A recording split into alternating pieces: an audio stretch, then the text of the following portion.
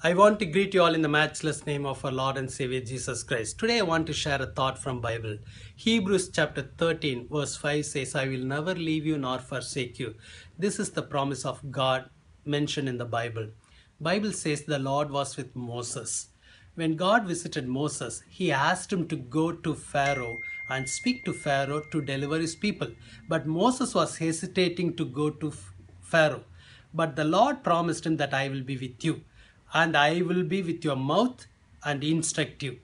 God gave him the counsel to speak to Pharaoh. Not only with Pharaoh, Moses had to speak to Aaron, Moses had to speak to the people of Israel. But God gave him counsel what to speak. Not only to speak, but God gave him counsel to observe the Passover. And also, God gave him the instruction to make the tabernacle for his dwelling. God gave counsel for everything to Moses.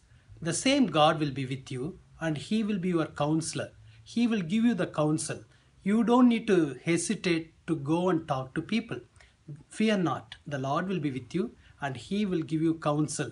And also God will give you guidance what to do, how to do. Maybe there are many challenges before you today. How to speak, what to write, how I will handle these things. But I want to encourage you, the Lord is with you, He will help you, He will counsel you, and He will give you the guidance and direction to do the things, and you will be blessed because the Lord is with you. Again, I want to say this word, Hebrews chapter 13 verse 5, I will never leave you nor forsake you. Be encouraged. Have a blessed day. God bless you.